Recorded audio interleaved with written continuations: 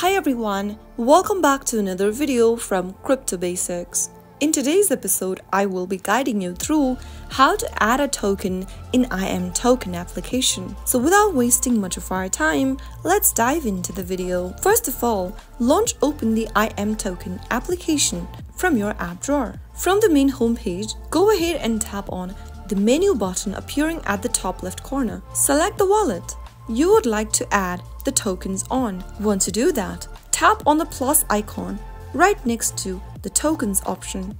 Select the tokens you would like to add on your wallet by tapping on the plus button right next to each tokens you would like to add. Now if you get back to the main homepage, you will then be able to see the list of tokens that you've added.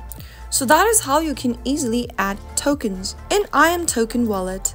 If you found the video to be helpful, go ahead and give us a thumbs up. Don't forget to subscribe to the channel by hitting the subscribe button. Also, press on the notification bell so that you'll never miss another upcoming upload from us. I will see you again in the next episode. Thank you for watching.